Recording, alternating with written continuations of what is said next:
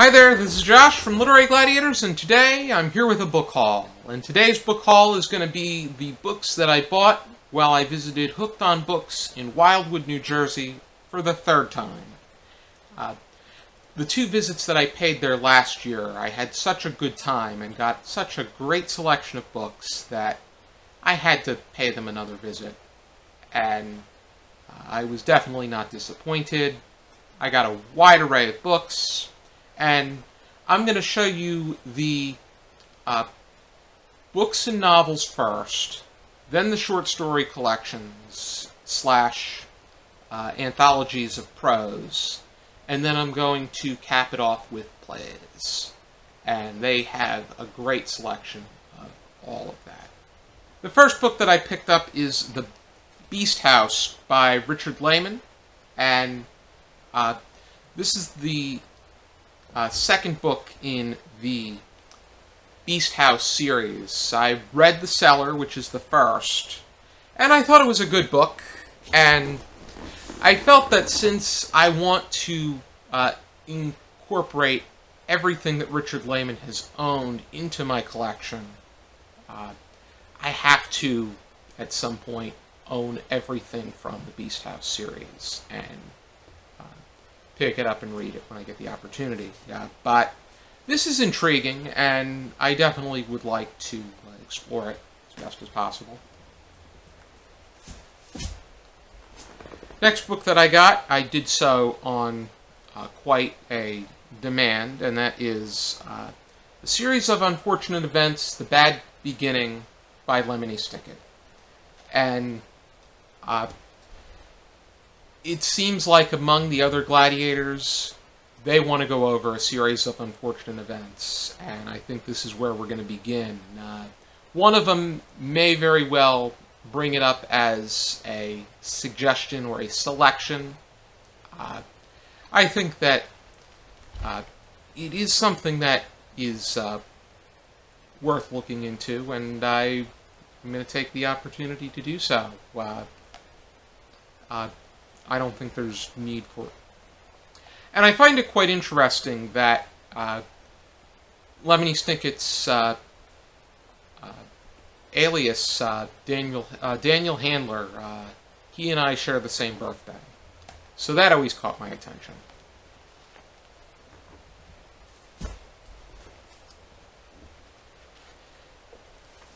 The next book that I got is Winter, a novel by Ali Smith. Ali Smith wrote a series of books pertaining to each of the 4 seasons. These books are often recognized as Man Booker nominees, or now just Booker nominees. So I thought it would be a good idea to look into this. Next one that I got is The Satanic Verses, a novel by Salman Rushdie. This has been deemed as a really controversial work of his, but Rushdie is a prominent figure in literature, and I think that it would be great to look into him and his writing, and this is probably the place where one should start.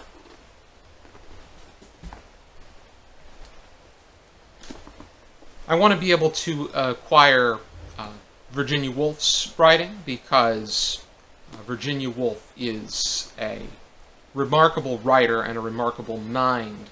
And so I picked up Mrs. Dalloway and 3 Guineas, which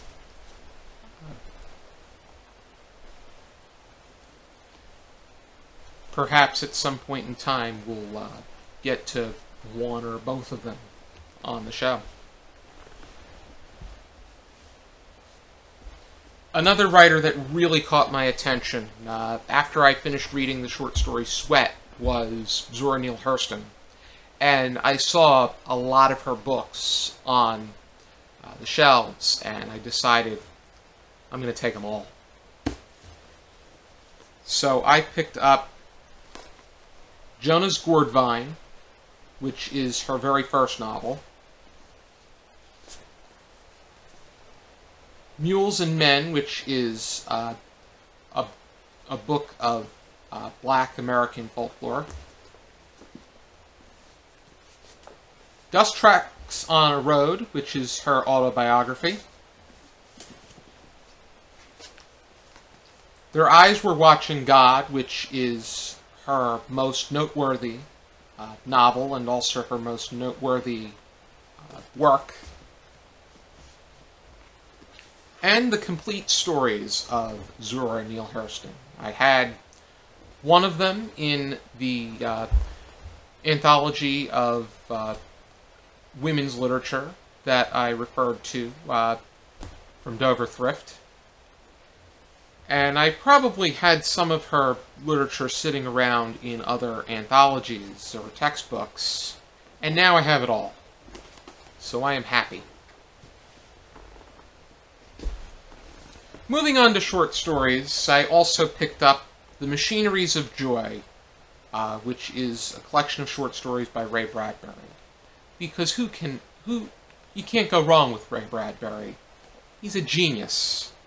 The more I read from him, the more I become immersed, and he really offers that great sense of speculation and speaks for his time.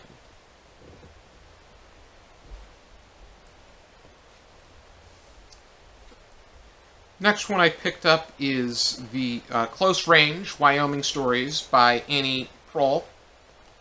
And this collection includes a total of 11 short stories. The one that's most noteworthy is Brokeback Mountain, which was adapted into a film starring with Heath Ledger. And the others include The Half-Skinned Steer, The Mud Below, Job History, The Blood Bay, People in Hell Just Want a Drink of Water, The Bunchgrass Edge of the World, Parrot Spurs, A Lonely Coast, The Governors of Wyoming, 55 Miles to the Gas Pump. And it's interesting that there is a short story collection with stories set in Wyoming, because you don't get that a lot. And Wyoming is, the last time I checked, the least populated state of all the 50 states in America.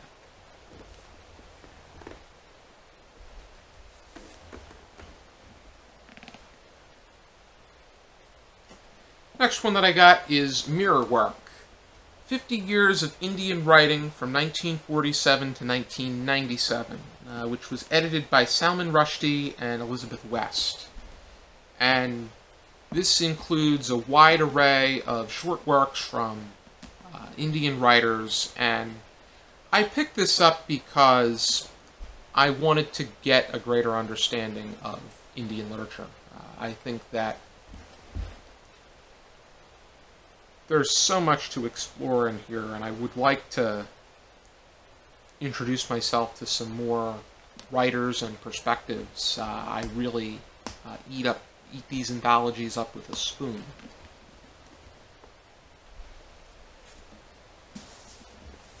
Next one that I picked up is T.C. Boyle stories.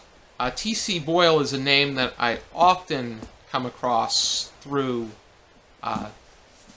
Best American Short Story Collections, other short story anthologies of the modern day. I may have seen his name here and there in the New Yorker, but this is definitely something worth exploring and having many more of his writing, many more of his stories at hand. On the topic of Best American Short Stories, and on the topic of Salman Rushdie, I picked up the Best American Short Stories edited by Salman Rushdie. This is from 2008. And Heidi Pitlor, who's the series editor.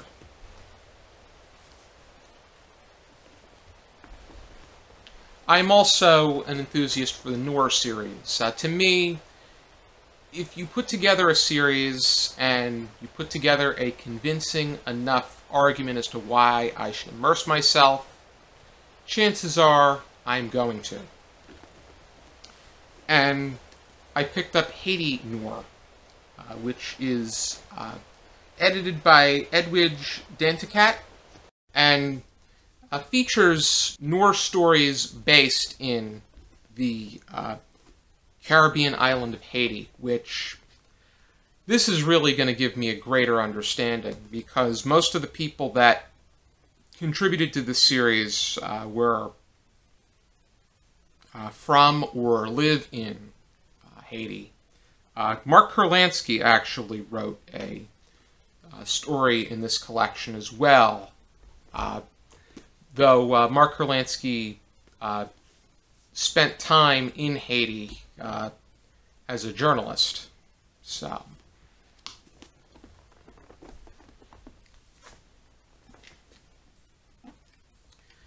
next book that I picked up is Slave Narratives, which is a Library of America book with narratives by James Albert Ukasaw, Graniasaw, Olada Iquiano, Nat Turner, Frederick Douglass, William Wells Brown, Henry Bibb, Sojourner Truth, William and Ellen Craft, Harriet A. Jacobs, and Jacob D. Green.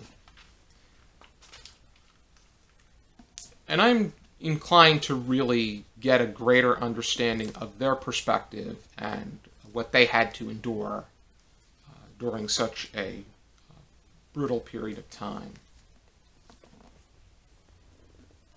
Next book that I got is The Portable American Realism Reader. This book, we did go over realism in American Literature 2. That's what kicked off the class, and this includes a wide array of works. I really want to get into it a little bit more, because you had this, you had naturalism, you had modernism, and you had postmodernism. And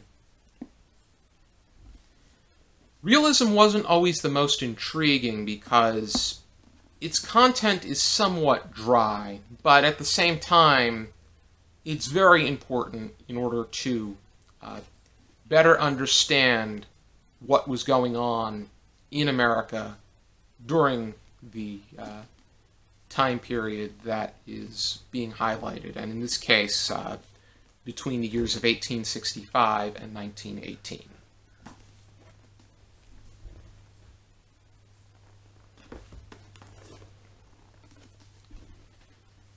Next book that I got is the Victorian Fairy Tale book, which is part of the Pantheon collection of fairy tales and folk tales. This was put together by Michael Patrick Cairn and features fairy tales from some relatively familiar names like Robert Browning, Charles Dickens, Christina Rossetti, W.B. Yeats, Oscar Wilde, and so many more. And some of them are even illustrated. Now we're going to move on to the plays, which Hooked on Books really has a great selection, and they even had Dramatist Play Service plays. So I picked two more of them up, one of which is Equivocation by Bill Kane, and the other is Flyin' West by Proulx.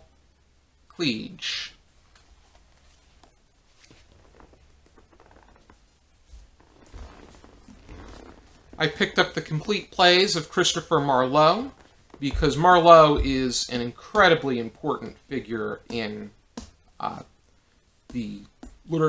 during his time period.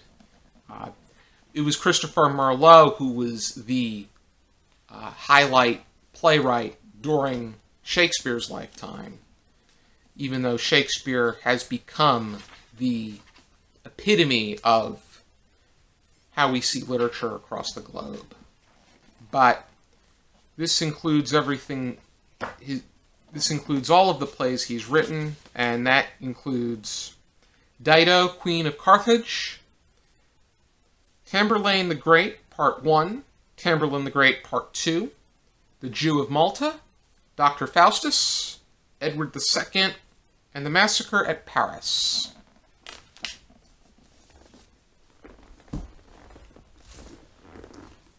Next book that I got is Naked Masks, 5 plays by Luigi Pirandello. And this was edited and introduced by Eric Bentley, who was a premier theater critic, play anthologist, and so much more. And Eric Bentley, at the time that I'm filming this video, is still alive. He just turned 100. But this particular collection includes Leola, It Is So, If You Think So, Henry IV, 6 characters in search of an author, and each in his own way. Next, the next play collection that I picked up is 6 plays of Clifford Odets, with an introduction by Harold Clurman. This includes Waiting for Lefty, Awake and Sing, Till the Day I Die, Paradise Lost, Golden Boy, and Rocket to the Moon. And the last book that I picked up is The Best Plays of 1954 to 1955, edited by Louis Cronenberger. And this includes the Yearbook of Plays. This includes 10 best plays of the year, the summary of seasons in different areas, and all types of information pertaining to plays during that year. And it also makes mention to some particular publishers that I started looking into. Dramatist Play Service, which I knew about before, but Samuel French is someone that I looked at. I didn't know if I was going to get into it, but after I saw it mentioned in here being a key figure in publishing plays, and the fact that it's been active since 1830, I decided I would check that out as well, and start an account with them. I'm part of the 1830 Club, too. But those are the books that I got while I was at Hooked on Books in Wildwood. I definitely would like to go back sometime, and I'm definitely bound to get more books when I pay a visit. Thank you for tuning into this video, and for now, keep reading.